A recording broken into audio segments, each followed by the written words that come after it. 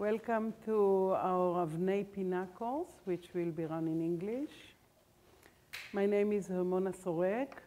This is Karen Ofek. Karen, please get up. She's the teaching assistant.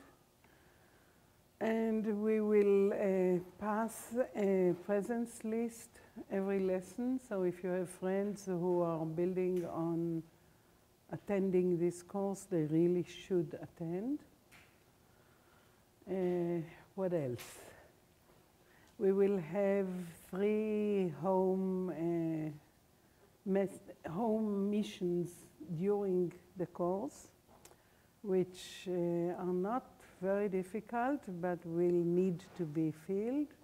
We'll talk about the first one today. And we'll have a home assignment at the end, and that would be together the grade for the course. What I don't know, I never taught in Mount Scopus, or if I did, it was only to psychobiology students. So what I don't know is what is your background?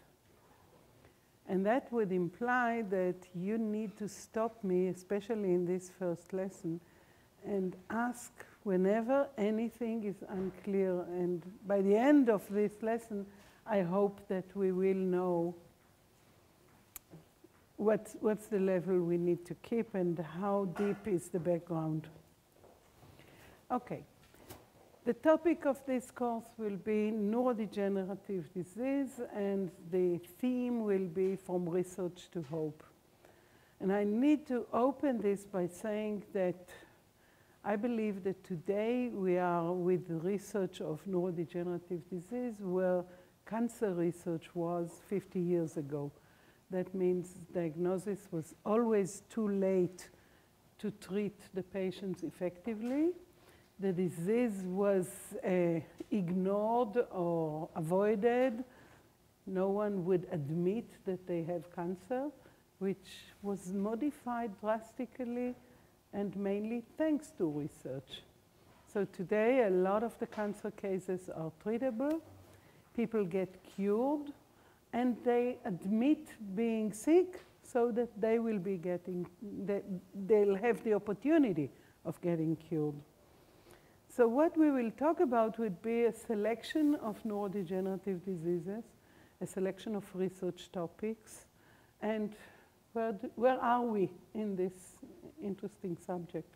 We'll also have experts who study particular neurodegenerative diseases, and we'll discuss that as we go along the course. Oh, and there is a website. And in the website, you already have your home assignment for the first lesson. Okay. So I hope that you still remember this person. This was Ronald Reagan, the 40th president of the United States. Yeah.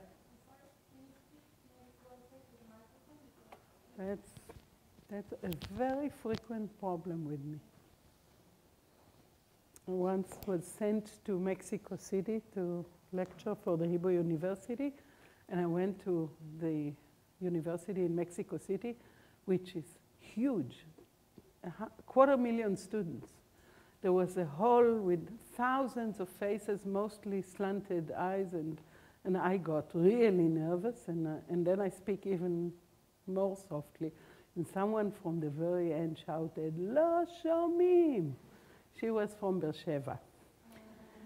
Anyway, so this was Ronald Reagan, the 40th president of the United States. And this was taken not too long after he retired. And he was shown the picture of the White House and was asked, what is this? And he said, this is something to do with me, but I'm not sure what. I think that shows you the impact of Alzheimer's disease much better than many other examples. So it is an incurable brain disorder. It is age-dependent. It is the most common cause of dementia among people aged 65 and older. At the age of 85, we talk about the 30% incidence of Alzheimer's disease. Yeah. the presentation. And most of it will be on the website, except for parts that are not published yet, and therefore we can't put them. But that would be after the lesson. It's not there yet. Sure. Okay. We define dementia as the loss of memory and judgment and loss of language to such an extent that it interferes with a person's daily life and activities. The gradual decline in brain activity leads eventually to death.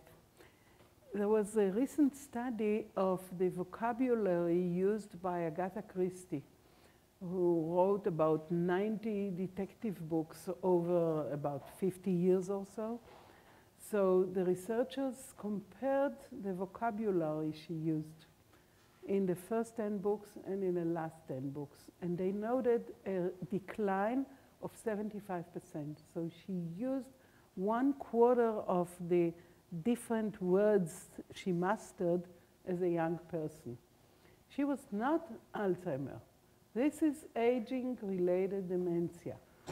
But Alzheimer's patients lose their vocabulary much faster at a much younger age.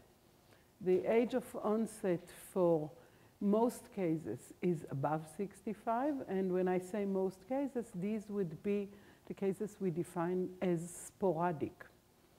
Diseases can be either inherited or sporadic. The inherited disease would be one where we can find a single gene, and the carriers of mutations in that gene would suffer the disease. A sporadic disease is not unrelated to inheritance, but if there are genes that increase the risk to come down with it, then these would be many different genes, each of which has a very small effect. And the cumulative contribution of all of these differences is what causes the disease. Okay? Most, like 95% of the Alzheimer's disease patients are defined as sporadic. So it is not a simple disease. Just for comparison, cystic fibrosis is caused by a single amino acid modified in one protein. And that amino acid may be different in Jews as compared to non-Jews because of inheritance reason, but it's a single mutation. Here we are talking about something which is not, in most people, not caused by a single mutation. Okay, how come it became an epidemic? Alzheimer's disease becomes an epidemic because life expectancy gets longer. So at 1900, does anyone know what was the life expectancy in the United States in 1900? 49. That was the average life expectancy. Today, in the Western world, we are talking about 80 years in average. So there is a very big difference. And people who would die 100 years ago from infection because there was no antibiotics live much longer. From heart attack because there was no open heart surgery, now they live longer. And then we see neurodegenerative disease. An excellent example is that of the Japanese population. At the end of the Second World War, life expectancy in Japan was, I think, 55 or so. And Japanese were dying because of intestinal tract tumors, because they were polishing their rice on asbestos. And there was no Alzheimer's disease in Japan at all. Then they changed the technology, and within like 10 years or so, as soon as they changed the technology, life expectancy in Japan rose by about 25 years or 30 years. Today, they have, I think, 85 in average. And Alzheimer's, 85. And Alzheimer's disease is a major problem in Japan. So it is a disease of old age. Now look at the change in life expectancy worldwide on the map. Okay? So there is a major difference today. And that major difference is what caused the occurrence of Alzheimer's disease as an epidemic. Today, we estimate there are 35 million sick patients worldwide. In the United States, every 72 seconds, there's a new person who's diagnosed with Alzheimer's disease. And below you see the picture of Alois Alzheimer, who was a very art-talented medical doctor in Germany. And he had a patient. A lot of people would show you her photograph. She was 55 years of age, and she was hospitalized, and she hardly could remember her first name, but not even her family name. And she died, and he dissected her brain and drew the pathology in that brain. And I'll show you soon the typical pathologies.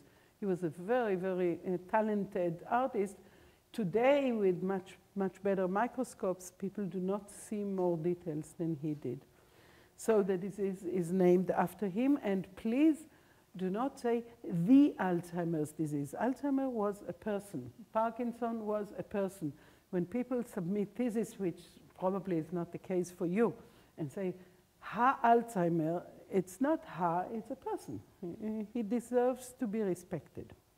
Anyway, what do we know about Alzheimer's disease? What does it cause? I would like to refer you to a website on the New York Times website of a Dutch artist, William Ottermolen, who drew himself over the years. And during 30 years, he aged, and then he got sick. And as the years advanced, he lost the capacity to draw a face. The details flattened. His capacity to view the world as we do was really gone. And he couldn't really remember any details. The same happens if you ask an Alzheimer's disease patient to draw the time of the day. They cannot remember how a clock looks. But to know exactly what happens in this disease, we need some facts about the brain. So here is the human brain. The adult weight is about 1.5 kilograms, like medium cauliflower, if you wish. We have 100 billion nerve cells in the brain. Nerve cells are about 10% of the total number of cells in the brain, so cells are really minute entities. But we have 100 billion of them, and each of them creates 1,000 links with other nerve cells. The link is called a synapse. So a synapse would be the interaction between neuronal processes through which information is flowing from one cell to the next. And several brain regions are particularly relevant to Alzheimer's disease. Here you see the hippocampus. The hippocampus is important for navigation and learning memory. For example, the hippocampus of experienced taxi drivers is bigger, it's larger than that of other people because they have to learn navigation. And then you have here, this would be the cortex. There are other brain regions that are less relevant, and then here is the brainstem. And what I want you to note is that the brain is dense. It occupies the entire space of our skull, and it's folded. And the foldings are composed of a lot of cells. Now, here is what happens in the Alzheimer's brain. We can today view a diseased brain by brain mapping. So what is done is to inject a radioactively labeled glucose, which is metabolized in the brain. So you can measure by taking photographs, positron emission tomography photographs. You can measure the extent of activity in the brain of a live patient. The redder it is, the more activity there is in that particular region. And you see in the top map, you see a normal brain, which occupies the entire space and shows a lot of red regions. This is an active brain. It's normal. Now look at the Alzheimer brain. You see that someone has put down the light there. This brain lacks a lot of nerve cells, and especially you see that in the deep nuclei, where a lot of the command centers sit sending messages to the brain periphery, and a lot of the nerve cells are gone already in this particular patient. Now let's look at how a section of the brain will look as the disease goes on. Here is a frontal section. This region over here is called the entorhinal cortex. It's close to the hippocampus. It gets information from the hippocampus. And the entorhinal cortex is the first region to be damaged. And when you look at the next phase, you see that now the folds are deeper and the brain doesn't occupy the entire space anymore. This implies that a lot of nerve cells in the cortex have died already. So this starts in the entorhinal cortex and spreads around, and a lot of the nerve cells in the deep brain nuclei are dying. So we are talking about the cerebral cortex. This is where most of the nerve cells are located. And we see a loss of brain mass as the disease progresses. Okay, the signs at this phase, which is moderate Alzheimer's disease, would include increased memory loss. I need to tell you, I have these friends that I go to talk to, friends of the Hebrew University, and they become friends and they know I work on neurodegenerative disease. So one day I get this email from a woman who was attending one of my lectures, and she says, I'm really worried, she says. I believe that I'm losing my vocabulary. I make a lot of grammatical errors when I write. I have a problem with short-term memory, which is indeed the first sign. And I'm nervous and I'm anxious and I'm confused. And I answer her, you know, you are diagnosing the situation so intelligently that you probably just read about this, or this might be an aging-related phenomenon. By the way, how old are you? And then she writes back, 49. So now I'm much more careful when I answer her friends of the Hebrew University. And I met the woman, and she's really in a bad shape. Anyway, confusion, problems to recognize people, difficulty with language and thoughts, restlessness, agitation, wandering around. Sometimes you hear on the radio a person got lost and they don't know how to find their way back. This is a problem in navigation memory. And repetitive statements. They would say something and then 5 minutes after they'll say the same. Yeah? If somebody has mild Alzheimer's disease, will he definitely necessarily have degenerate to moderate Alzheimer's? I'm afraid so, yeah. The question is, if someone has moderate memory loss, does that mean that he has Alzheimer's disease? Alzheimer's patients are about 50% of the dementia cases. And if it is another type of dementia, for example, sometimes people get confused with quite parallel symptoms just because they are imbalanced at the level of electrolytes. And these people can get, I don't know, grapefruit juice and become all better. And that happens. So memory loss does not necessarily imply Alzheimer's. And so what's the diagnostic? The loss of brain mass.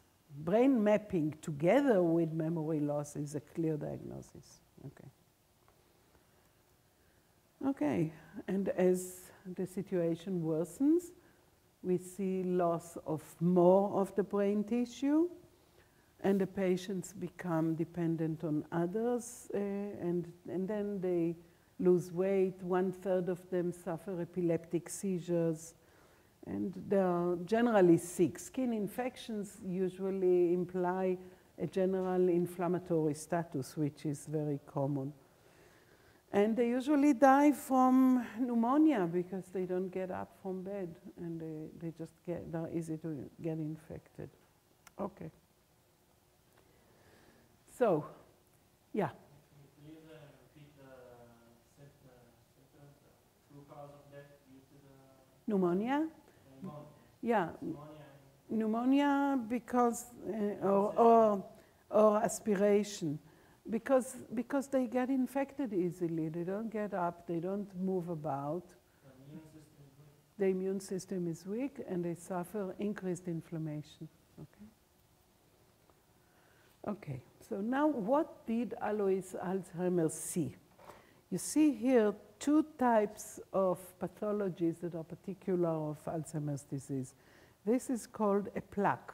An Alzheimer's disease plaque is precipitation of brown material around neurons, which is dangerous for their survival. It kills neurons. And that's one very clear pathology. And the other one over here is called tangle. Tangles are abnormalities in the composition matter of nerve cells. There are a lot of fibrils of proteins that keep the cytoskeleton, if you wish, of a nerve cell, and those go bad in Alzheimer's disease and they get tangled. So this is called tangles. So plaques and tangles are the main neuropathologies, except for material loss in the brain, which is the primary one. Okay? And just to show you the cells. So here is the microscopy of a plaque, you see, a round brown precipitate. These are the brain cells. And then you see below other cells. These are not nerve cells, but immune cells. In addition to nerve cells and glia, our brain includes a cell type which we call microglia. Microglia are actually derived from our immune system, and they protect the brain from immune insults. In Alzheimer's disease, they first become hyperactivated because, if you wish, they sense an abnormal situation, and then eventually they just give up and they cannot protect the nerve cells from the plaques. There are beautiful photographs in some studies that show how a microglia, which you see has a lot of small processes, these are the red cells in the bottom, and they sort of engulf the plaques and try to isolate the nerve cells from getting damaged by their existence. So what causes Alzheimer's disease? Over the years, there were a lot of suggested topics, a lot of suggested causes. Aluminum or other toxins were very popular in the 70s. Suddenly people realized that whoever cooks in aluminum pots gets aluminum dissolved in their food. And that was the time when Teflon was invented, and I suspect that that had part in the worries that aluminum foils may cause Alzheimer's disease. Other metals were also mentioned, like lead in the plumbing. A lot of the European cities are still using water from lead pipes, and lead is a very unhealthy compound to be exposed to. So people move to drink mineral water. Infectious agents.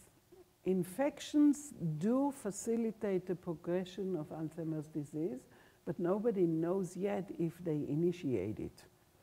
Synaptic abnormalities, for example, carriers of Down syndrome, they have synaptic abnormalities, their nervous system does not function normally, and they all develop Alzheimer's disease at a relatively early age, about 40 or so.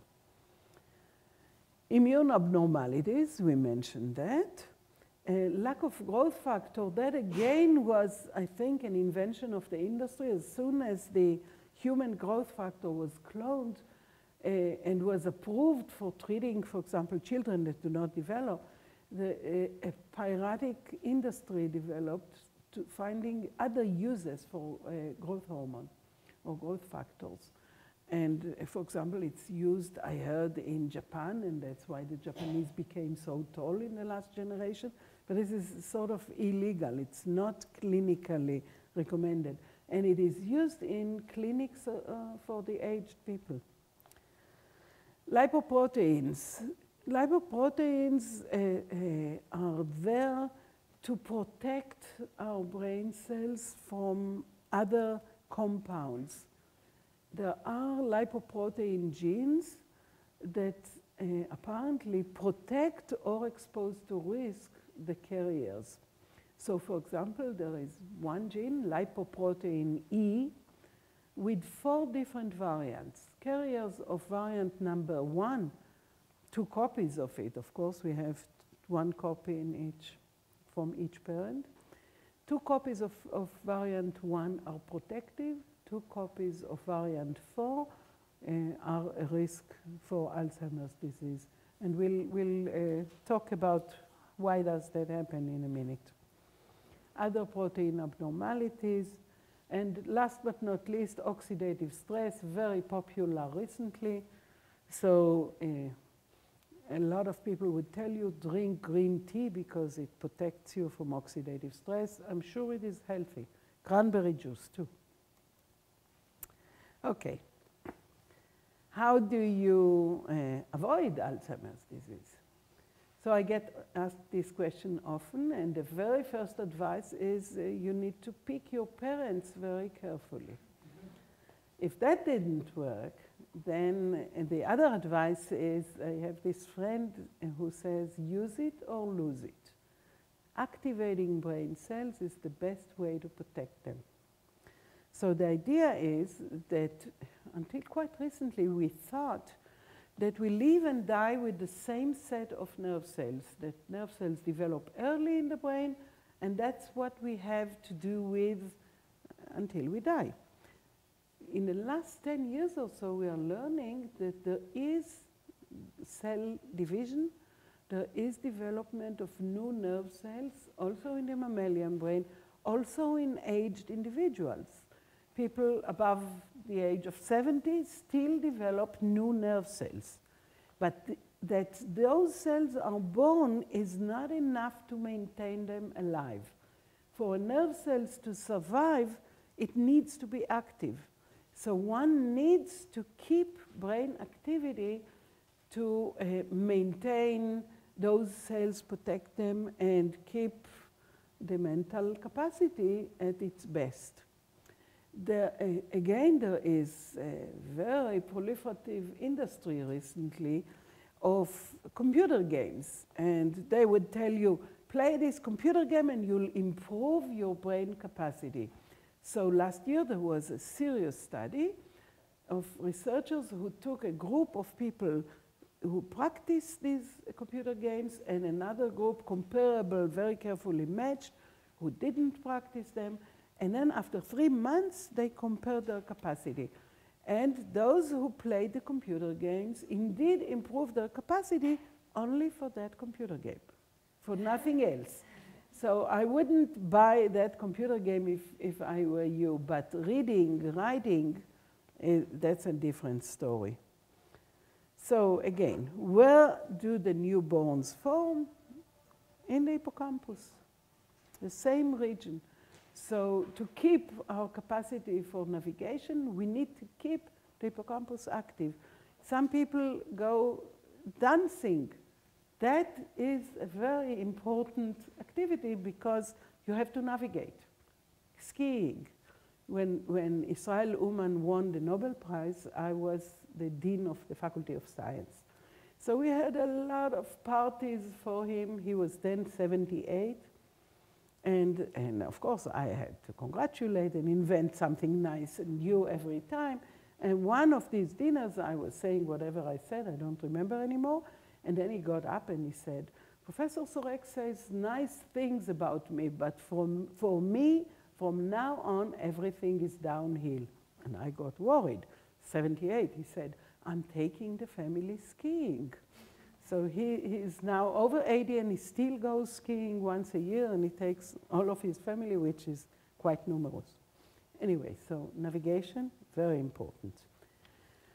And I'd like to tell you about a study based on which we believe that brain activity protects it for many years. And this study involved nuns and priests in Philadelphia. It is not a coincidence that they picked that population, because they are obedient, they are there, they stay where they are. If they volunteer, they will go on participating for several decades, which is what such a study takes. And what they found is that those nuns and priests who were actively involved in cognitive capacities, writing, reading, were protected from Alzheimer's disease later than those that didn't do such activities. Now, you can ask me, and you'll be right. Where is the chicken and where is the egg? Were they protected from Alzheimer because they were active, or were they born with a higher capacity of brain activity and better resistance, whatever would happen? And we don't know the answer for that yet. But it's one of the most important studies still, and it's still going on. It's preliminary right now. Okay. How does learning help to save the new nerve cells? So you can see here a nerve cell which starts from being a stem cell. When you hear about stem cell therapy, these are cells that can differentiate into anything, and one of the thoughts is to implant them into the brain of Alzheimer's patients or Parkinson patients and let them develop and take the roles of those cells that are missing. In Parkinson, this is more developed because there a very small region of the brain is damaged, so it's more straightforward. I was teaching last year, I think it's 16 years since they started, so there is a lot of experience already on how stem cell development affects Parkinson patients. In Alzheimer, it's less developed, but look at the cells. First, the stem cell starts proliferating, so now we have 3 cells rather than 1. Then they start sending processes, which is typical to a nerve cell. Only if that nerve cell will contact other nerve cells and create synapses and send and receive information, would that cell survive. So this is why learning logically protects our brain. Okay, a little bit hardcore science. There were a lot of genes that were looked for and found over the years in the search for potential causes of Alzheimer's disease. And we will talk a little bit about some of these genes, a little bit, because it is important to know what we are talking about. So the amyloid gene is the gene that produces those fibrils, the plaques. And it does that when the production of the amyloid protein goes bad. So we'll not go into details of what goes bad, but you need to know that the amyloid gene is the first culprit that was identified. The next gene is presenilin 1, which actually was discovered by a Jerusalem researcher, Professor Efrat Levi-Lahad. She's the head of the Genetic Institute in Shaarei Tzedek, and she discovered this gene when she was a postdoctoral fellow in Boston. And she told me that she was driving one day back from work with her 3-year-old son in the back seat, and they started talking in the radio because this was a big excitement. Here's a new gene causing Alzheimer's disease when it's mutated. And they said, Dr. Levi-Lahad and co-workers discovered this gene. And her son said, Mom, co-workers, that's us, right? So I like that story. The apolipoprotein E is the gene I told you already about. And it is important to note that carriers of the less active version of apolipoprotein E, version number 4, before the last era, they were dying from heart attacks because protecting the muscles form lipoprotein from oxidative damage is as important as protecting the brain. Only when heart surgery developed and medications developed did such carriers live longer. And then it was discovered that they develop Alzheimer's disease. And the other genes are less important.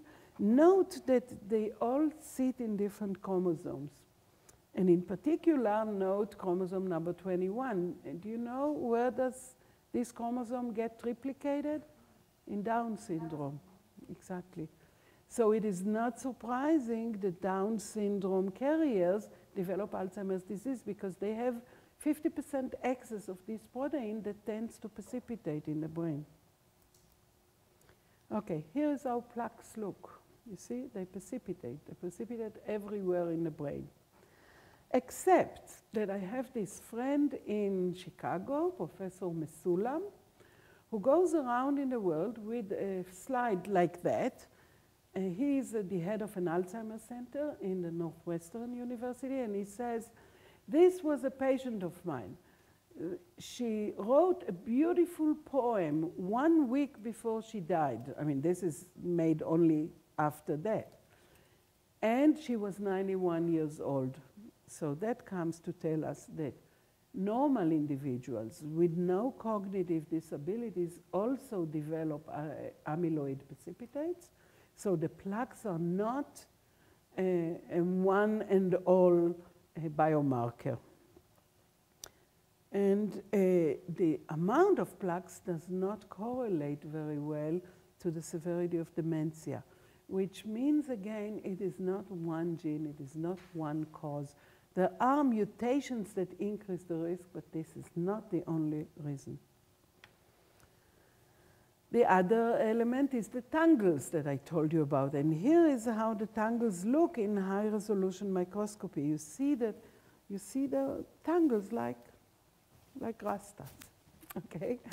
And they distort the structure of the nerve cells. And these are formed from another protein called tau, tubulin-associated whatever. Okay. So people would say that there are two major neuropathologies. We will have fibrils in the nerve cell that look like so. This is the protein. Tubulin is the main component of the neurite fibrils. And the tau protein stabilizes those fibrils. So when we lose the tau, everything disentangles. And we lose the tau because phosphate atoms bind to it. And no one knows yet exactly why that happens. So this would be the second pathology. And of course, the question is, so how does one treat Alzheimer's disease? If we believe that the amyloid plaques are a problem, then one should treat the amyloid plaques. And there is a very big research effort ongoing for many years now to develop an immunization against amyloid plaques. The idea is to develop an antibody that would recognize the precipitate but not the normal protein so that it will not prevent its normal activity. And this antibody was developed, and mice were injected, mice that were engineered to carry the human mutated amyloid gene and develop amyloid plaques. And when they got injected, they got immunized, they didn't develop the plaques. So that was a big rise in the shares of the company that developed that antibody. And they got approval to start clinical trial. And it did work in people as well, except that some of the patients developed encephalitis and died. So that's a real problem. So they stopped clinical trials, they sent the researchers back to the drawing board, and are trying to develop now a better immunization. Yes? What is encephalitis? Encephalitis, דלקת קרום המוח, okay? They are different. Meningitis also. Meningitis affects only the meninges. But encephalitis affects the entire brain, okay? And it is a very dangerous disease. But this is going on, so one day there may be a treatment. Some of you may hear on the radio that today they immunize girls against cervical cancer. There was no treatment for that at all, and now the problem is solved. So there is hope that this will be a fruitful effort as well. The other approach that is used, no, but I'll talk about that later. Most of the approaches are aimed at blocking those neuropathologies that we talked about. And you really do not need to remember the details if anyone is worried. Okay. Plaques and tangles. So here is a beautiful microscopy of a plaque in the center and tangles around it. What you see here is that the plaque caused a massive abnormalities in all of the nerve cells surrounding that plaque. So no wonder this is dangerous for the brain. Although, as I said, it is not always dangerous. So some people may survive with beautiful cognitive activities in spite of such plaques, but most of those who have them show the cognitive problems. So some scientists believe in amyloid. Others believe in tau pathologies. So you have what we call Taoist and Baptist, okay? And each of them would say, my issue, amyloid, would cause the tau pathology, or tau pathology is what causes the amyloid pathology. So you can pick whatever you like. But you will see that this is the case with most of the research on diseases. When someone believes in something, they think that this is the center of the world, and the others believe inversely, and that's fine. Okay, how could apolipoprotein E work? It could work, again, by clearing the amyloid plaques, because apolipoproteins engulf other foreign entities in the brain. And that could theoretically protect synapses, protect thinking and memory and learning. So, and this is taken from a review on apolipoprotein E, and you see that the idea is that this protein would cover dangerous materials and help neurons to migrate. Neurons get born in one part of the brain, they need to migrate to another, stabilize the microtubules, the cytoskeleton of a nerve cell, help in synaptic plasticity. Synaptic plasticity implies a change in the synapse as a result of learning. This is exactly what I meant when I said we need to activate a nerve cell to make it survive.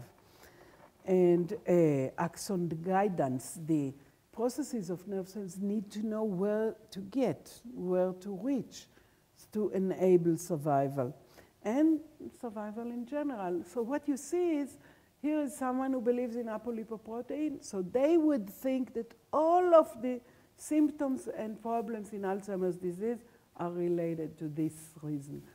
Tau believers will believe likewise. Amyloid believers will swear everything is due to amyloid. But there is a reason to believe that the apolipoprotein E, here it is shown, can protect the brain, because in a normal cell, it covers lipid bilayers. You know, membranes are two layers of lipids, and too much lipid is not healthy for any cell.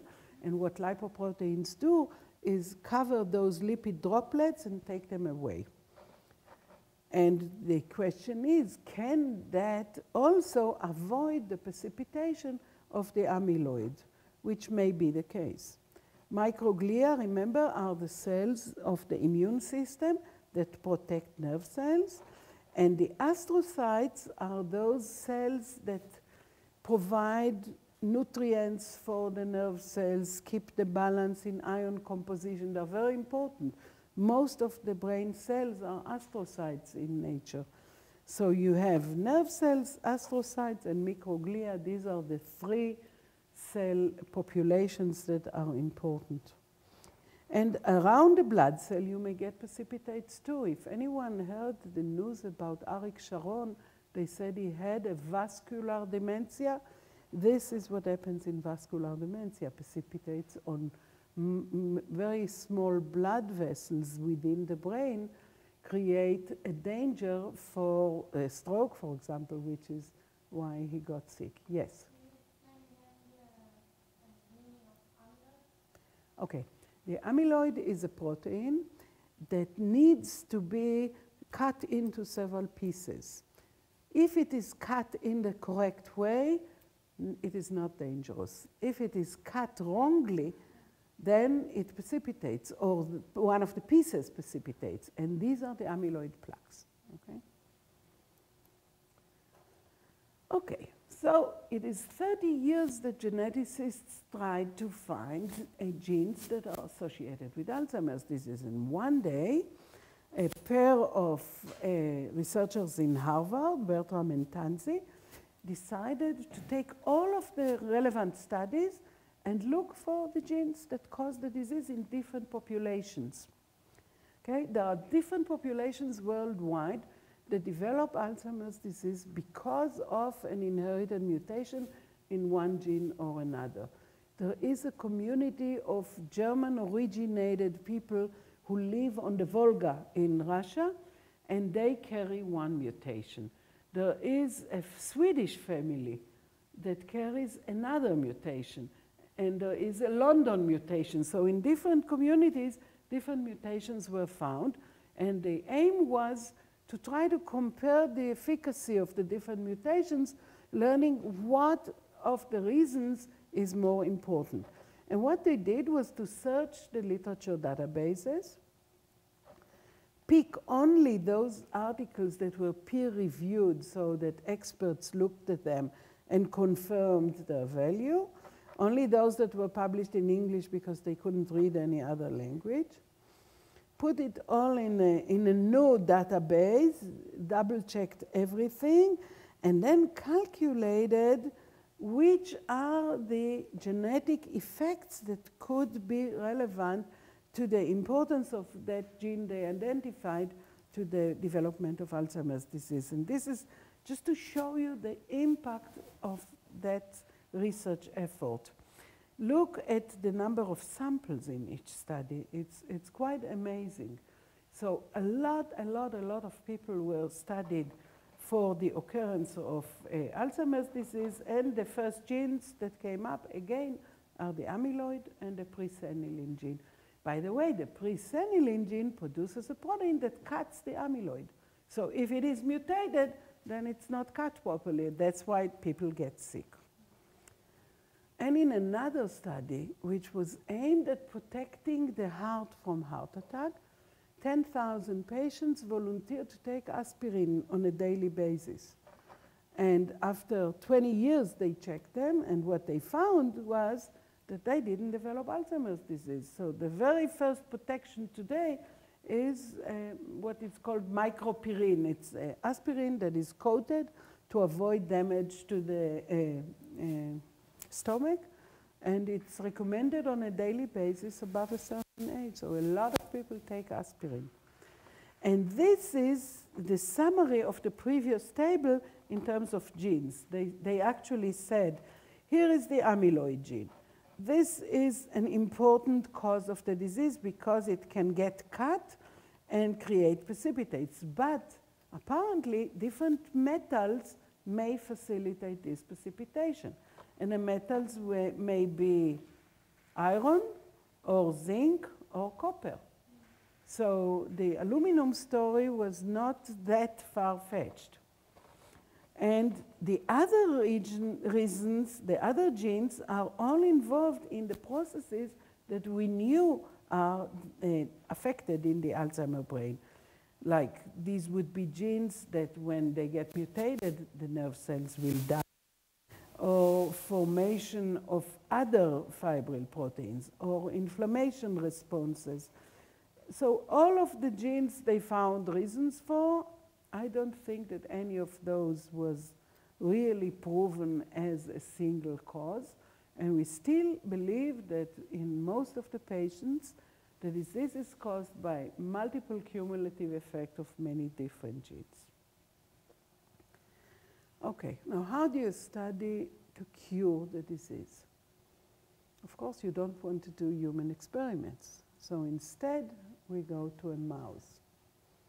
And what we do is we engineer mice to develop as close as possible symptoms to those of Alzheimer's disease patients.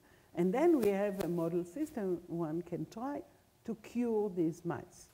I have a lot of physicians in my family, and they all say that all I can do is cure mice, which I fail in very frequently.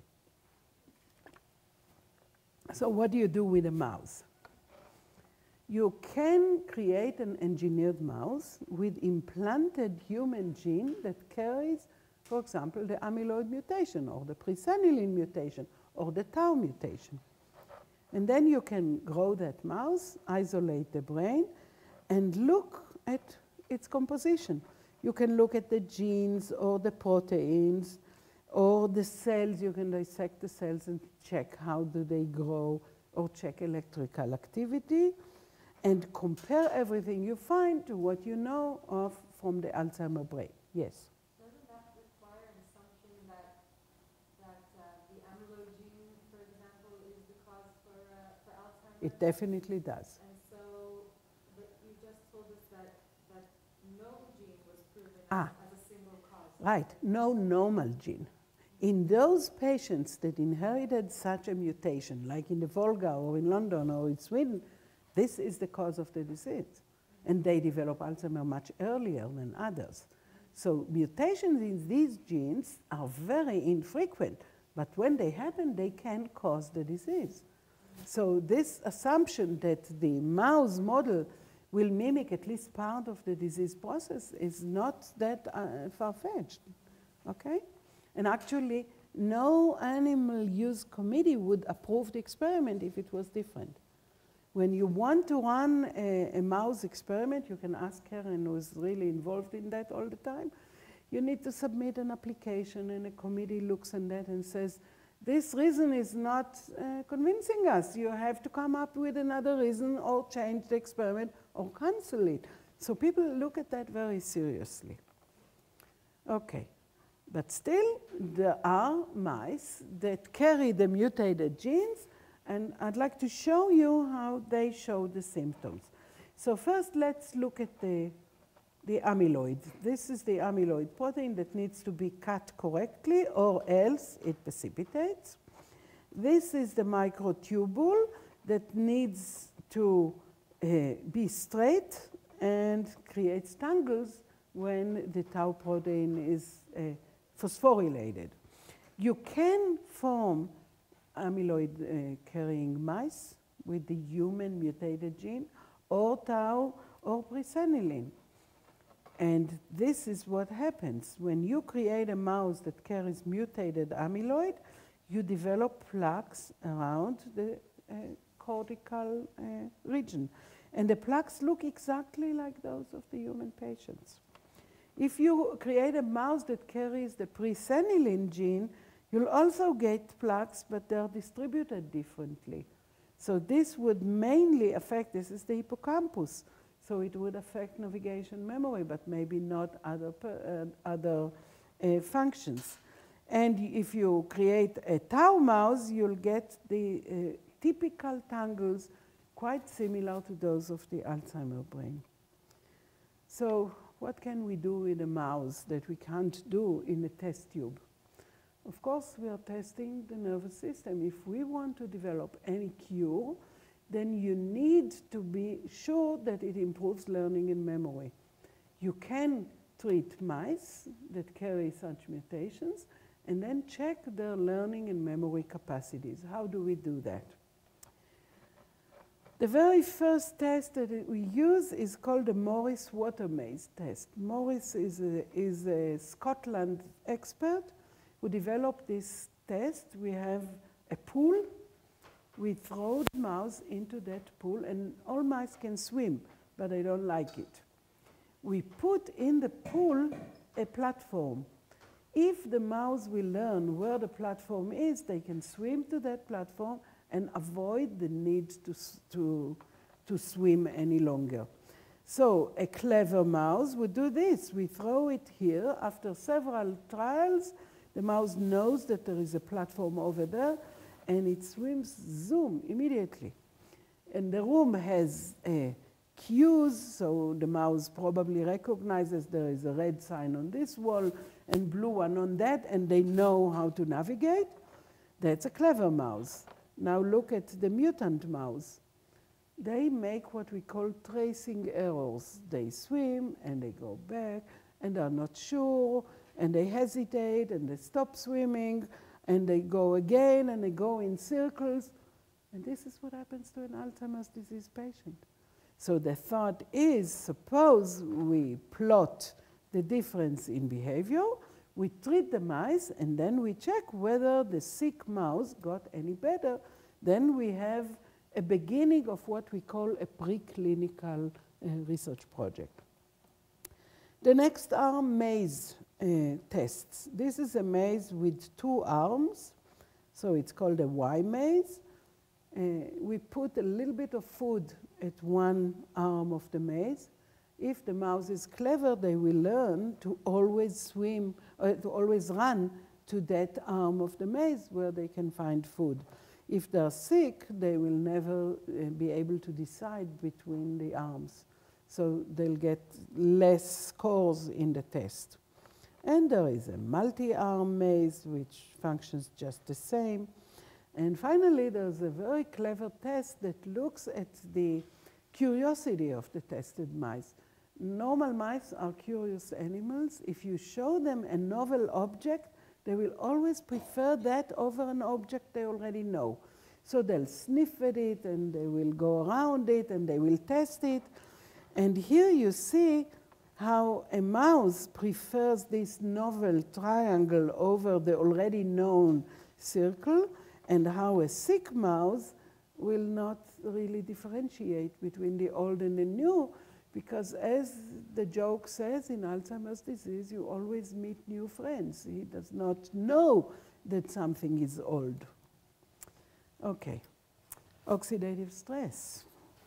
Oxidative stress would be the production of oxygen, too much reactive oxygen, because there is an excess of antioxidant mechanism. Also, there's too much oxygen to overcome the oxidation processes going in the brain.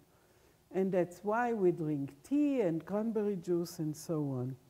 The modern definition would say that what is changed is the balance, the homeostasis, the balance resulting from oxidant insults. We are always exposed to oxidative stress because we breathe oxygen. But the question is how much of that can cause damage to our cells. And the next question is, so what is damaged by oxidative stress? So that was looked at. And apparently these are photographs of oxidated materials. And what you see here is that lipids can get peroxidated, that proteins can get oxidated, that sugars in the brain can get oxidated, and nucleic acids can get oxidated. So the nerve cells would not work without its DNA and RNA. So oxidative stress is damaging all of the major components of our brain cells. And what would cause the oxidative stress? So amyloid believers would say, sure, if we have a precipitate, then oxygen gets trapped and we have no protection. Others would say the problem is metabolism.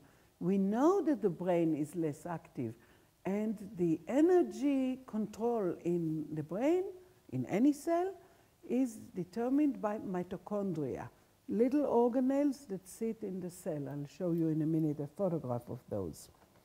So if mitochondria are damaged, then we'll have oxidative stress. microglia, these are the immune cells in the brain. If they get too active, that causes oxidative stress. And so on. So metals, of course, metals are a source. You could think of it as the brain getting rusted. And here are actually mitochondria, which in the sick brain are dying off, and they are accumulated in those empty particles that you see here that we call endosomes. Endosomes are the trash box of the cell. So when materials are to be disposed, they get into the endosome and pushed out. When mitochondria get there, that means that the mitochondria got sick. So all of these probably are correct, but again, none is the initial cause. Suppose mitochondria got sick, so what? It is not only damage to the cell body and the survival of the cell, but also damage to transport, because a nerve cell is a transporter.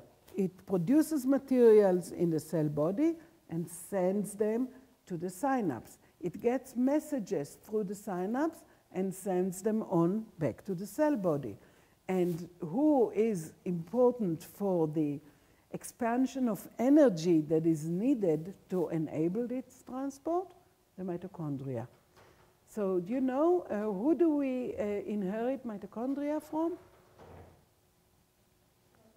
Mothers, only mothers. So the nucleus is inherited from a combination of mother and father.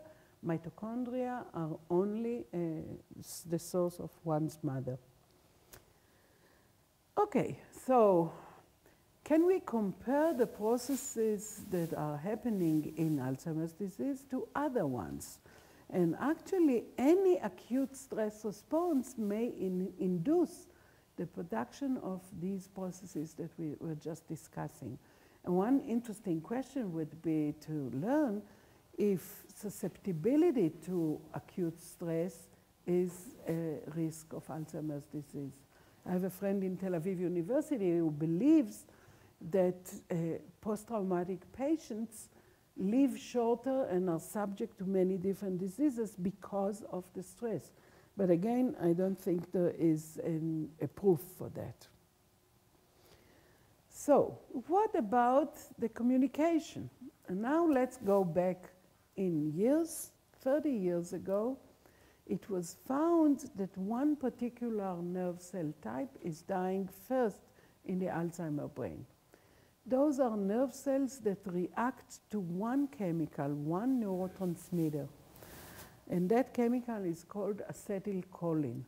And I'm particularly fond of it because that's the topic of our research in the lab for many years now. And let me tell you a little bit about acetylcholine so that you'll understand what it's all about. Until 1930 or so, it was thought that the brain operates as a network. So cells connect and send electrical signals to each other.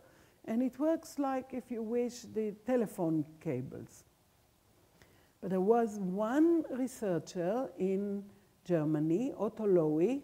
I have a friend in Tel Aviv University. In every international conference on Alzheimer's disease, when anyone says Lowy, he gets up and he says, "This is Levy. You should say it Levy." But Otto Lowy spelled his name Lowy. He worked in Germany in a city called Marburg. And the textbooks tell us that he had a dream. At those years, big scientists always came up with a dream. Their great ideas came to them in a dream. So he had a dream that the nerve cells communicate by sending a chemical, one to each other. And he needed to prove that. And he had a dream of an experiment that would prove it. And then he woke up in the morning and he forgot his dream. So he was very upset all day. That, I'm quoting from a textbook. The next night, he had the same dream again. So he got up, he got dressed, he went to the lab. He did something no respectable German professor would ever do. He performed a real experiment. So what did Otto Lowy do? he dissected a frog heart, put it in liquid, and electrified it. And when you send electricity to a plate with a muscle, like a heart, then the heart starts pulsating.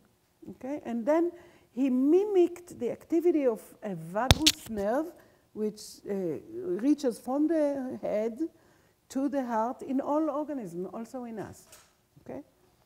So that was fine. Then he took the liquid of that first brain and put that on another brain without electricity. And so not brain, a heart. And that heart started pulsating. So this was a proof that the first heart was secreting some chemical material which was capable of making the second heart pulsate. And then the textbook said his students came to the lab in the morning and said, this is a Nobel Prize experiment. And indeed, he won a Nobel Prize.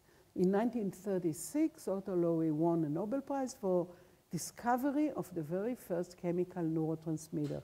By then, he was no more in Germany because the University of Marburg insisted that he becomes Christian or else he will not get a position, and he refused. So he moved to Austria, to a small town in Graz, and he worked there. Now, in 1936, he won the Nobel Prize all by himself. And in 1938, Germany got a hold of Austria.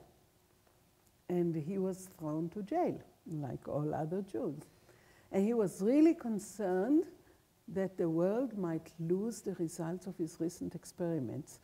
And I know all that because last year there was a conference in Marburg where he didn't get a position, but they did celebrate the study, the 100 years from the discovery, and they got a lot of people into, and they showed postcards that Otto Lowy sent from jail with the results of his recent experiment so that the world will not lose that.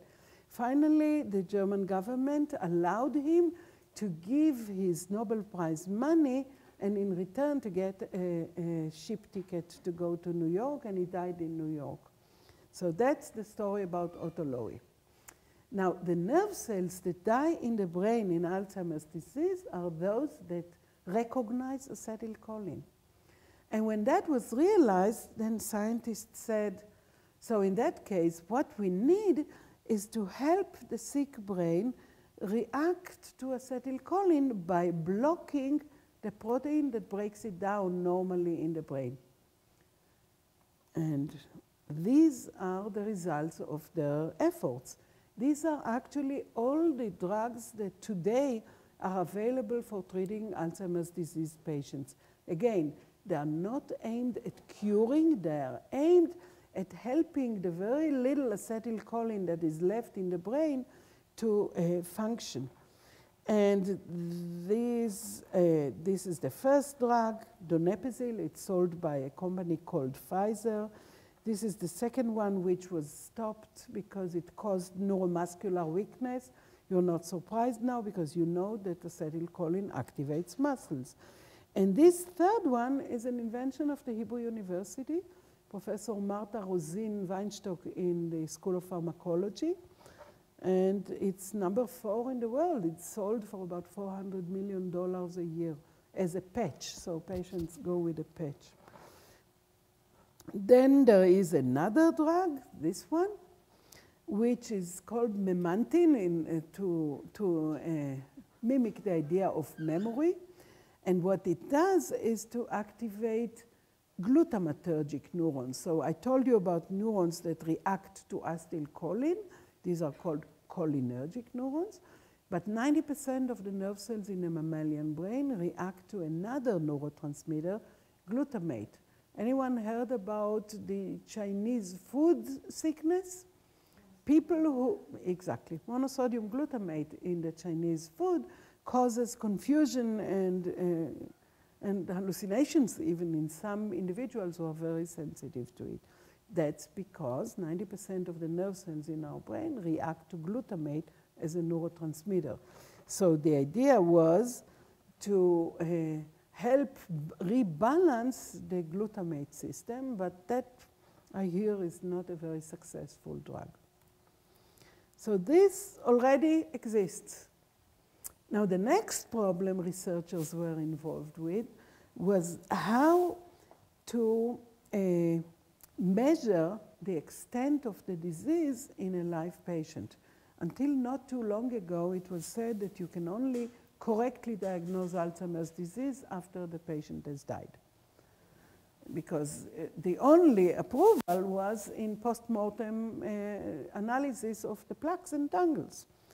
And then people said, okay, so if we have precipitates of amyloid, let's develop a compound that will bind those precipitates, label it radioactively, inject it into the patient, and then photograph it in the brain. And this compound had been developed. It is not yet in use in Israel, but is very popular in the United States. And what the researchers did was first to use the engineered mice to show that they can label the plaques in their brain in a live mouse. And then they moved into humans. Now, I don't know why this slide is here, but let's go over it. So we are talking about Alzheimer's disease as if it's a new age problem. But actually, this is not the case. Apparently, when we say life expectancy increased, that is because of two reasons. Life expectancy in the United States increased within 100 years from 49 to 70 or so, not only because people live longer, but primarily because babies are not dying anymore. So 100 years ago, a lot of the babies were dying in the first year or so, or up to the age of 5. There was no antibiotics, and life expectancy is always an average. But healthy people, rich people, people who had no problem to be nourished, lived longer. And Shakespeare has connotations to Alzheimer's disease, to Parkinson's disease. He knew them all. So he knew old people. And in King Lear, you can find this quote that says, "I fear I'm not in my perfect mind. Methinks I should know you and know this man, yet I'm doubtful, for I'm mainly ignorant what place this is." So here's navigation memory for you. "And all the skill I have remembers not these garments." So memory is a problem. "Nor I know not where I did lodge last night. Do not laugh at me, for as I am a man, I think this lady to be my child Cordelia." So that's King Lear. And when we get to Parkinson's disease, I'll probably tell you about what he said about Richard III, whose head was moving, shaking so badly that he said, "We need to put it on a pole and then it will stop pulsing." And that's Parkinson for you. So people who did get old in those days did get neurodegenerative disease. So I would like to spend the last 15 minutes on telling you a little bit about a research project that we are running now in my lab, which is not published yet, so I will welcome your comments. We have to submit it. And we believe we found a new reason for Alzheimer's disease. So let's talk again about why would anyone look for a new reason for this disease? Because there are many open questions, and some of those we just discussed. The first is, what triggers the pathogenesis in over 90% of the patients who do not inherit any specific mutation that we know about? The second is, we know that some elderly people carry amyloid plaques, but they have no cognitive problem. And we know that the mice that develop these amyloid plaques do not show early cognitive problems either. Actually, none of the mouse models that I told you about is really mimicking all of the symptoms of Alzheimer's disease. So there still is a good reason to look for new explanations. Okay. So I would like to talk to you about the new explanation which we find, and I need to add another little bit of scientific background for that. When we talk about genes, we talk about DNA. DNA is translated into protein, but on the way, it produces RNA, which is also a nucleic acid. And humans have about 24,000 genes. That's all. Does anyone know how many genes does the common onion have? Same. We would like to believe that we are a little more complex than an onion.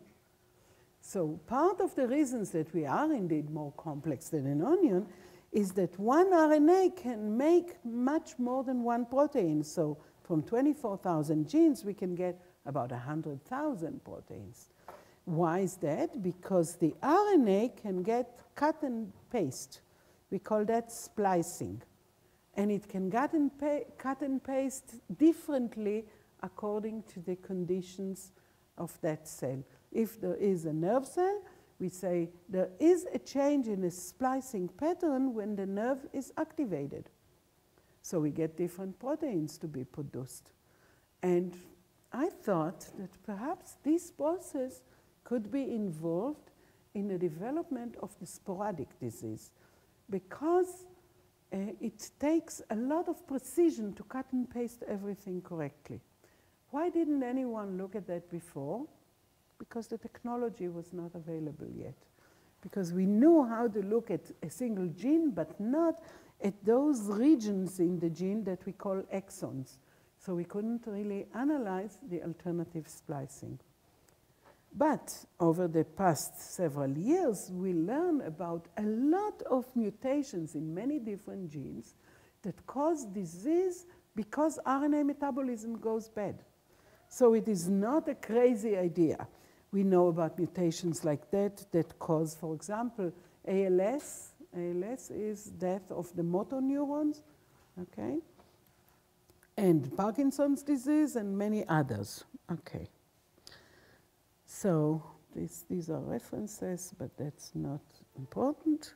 So we said, let's take the Alzheimer genes and the control genes and compare alternative splicing. How do you do that? Actually, there is a brain bank in Amsterdam where volunteers donate their brain for research.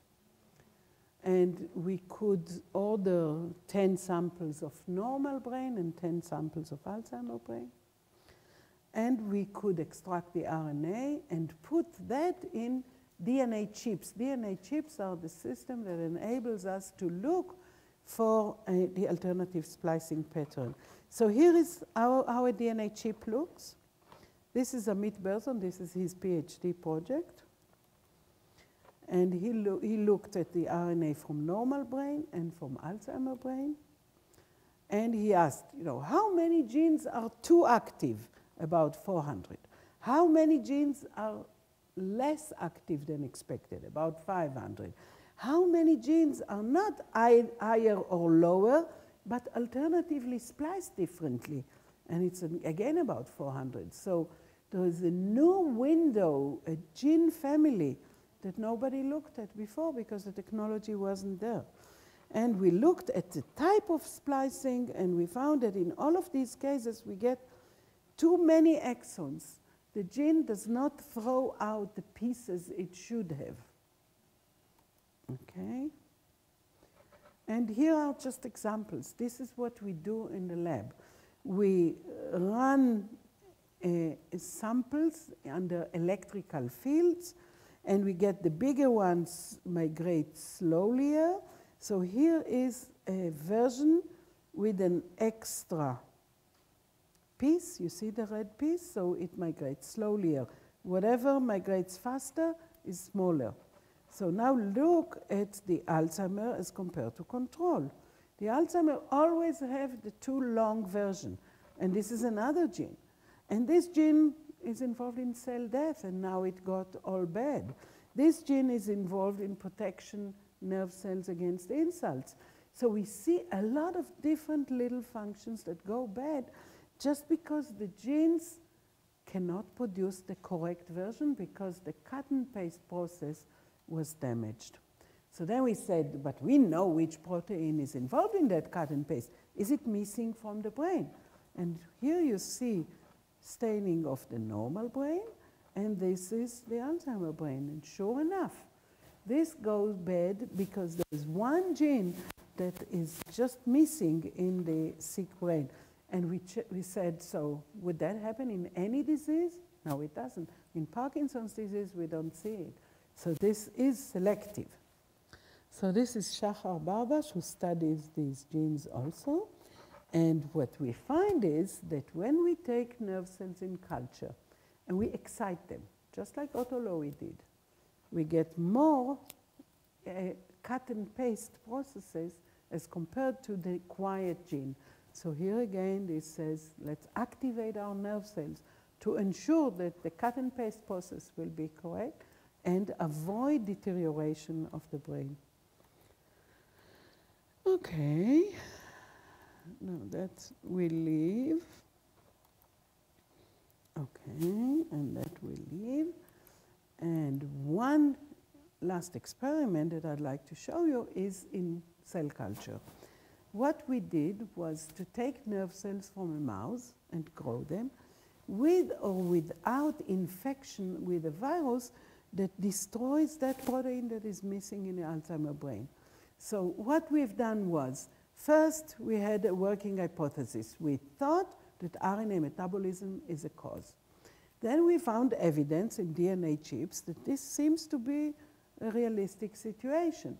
Then we could label brain sections and find that the protein important for that RNA metabolism is missing. Now we need to prove that when it's missing, it causes the same problems as in Alzheimer's disease. So we infected these nerve cells with a virus that destroys the protein. This is a control culture. You see, it's like a very thick cluster of nerve cells. These are the processes in green, and the orange is synapses. So we can grow nerve cells in culture, they develop synapses. Now we take 1 or 2 viruses, and you see the processes are thinner, they are less dense, and we see less synapses.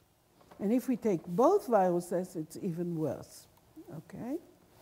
And we can count that and prove that we didn't kill the cells, but we damaged synapse formation, which is what happens in Alzheimer's disease. So what would be the ultimate experiment? We need to inject a mouse with this virus and see what happens to their learning and memory. So this is Galit Shaltiel who did that. So here is the virus. She injects the brain of a mouse exactly in the same region that is damaged in Alzheimer. She looks at the label. The red label shows you that there is much less of that protein in the affected brain. And 1 month after the experiment, she does the Morris water maze that I just told you about. And look at the control mouse. We put it in here, and it immediately runs to the platform. Here it runs a lot around it because we took the platform away, just to measure if they remember, even if the platform is not there, they remember it should have been there. But these are the treated mice. And the treated mice make tracing errors, and they swim back, and they forget, and they remain where we threw them. In other words, they fail in navigation memory. And this is just a measurement, and what you see here is that we mimicked the symptoms of Alzheimer's disease in these mice. We also did EEG, electroencephalography, to find out the electrical activity in their brain, and that's abnormal too. This is of no interest to you. You implant an electrode. You can do that. We did. Come to the lab, visit us, you'll see. And finally we said, okay, now what is the cause for this change? And we said, let's try to excite nerve cells by adding an analog of acetylcholine and see what happens to the proteins that we miss. And what you see here is that the protein goes up if we excite the neurons. Or else we'll inject mice with a toxin that kills those neurons, and then we lose the protein. So what we proved was, yes, this protein is relevant. Second, it's missing in the Alzheimer brain. Third, when it's missing in cells, it kills synapses. And fourth, when it's missing in mice, it kills learning and memory. And fifth, it is due to changes in cholinergic neurons. So after a long study, we are back to point one. Those cells that are missing in the Alzheimer brain, this is what makes them sick. Okay, this is irrelevant. I think that we are done. Okay. Oh, what? Okay, fine. Right. So, I came here to tell you stories, but the people in the lab do the work. And Karen is over here. So she studies inflammation and the effect.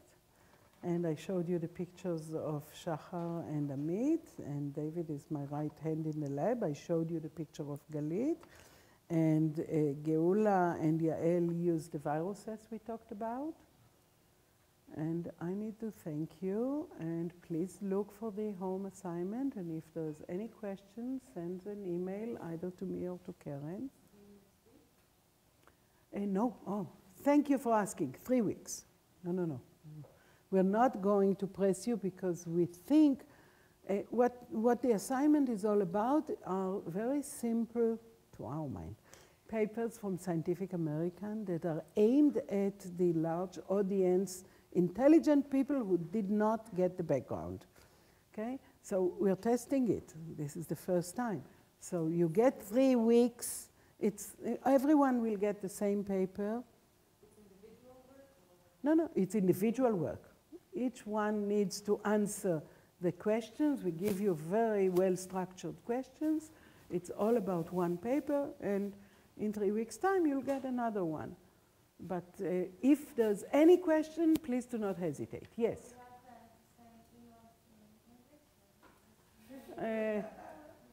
We both read Hebrew as well.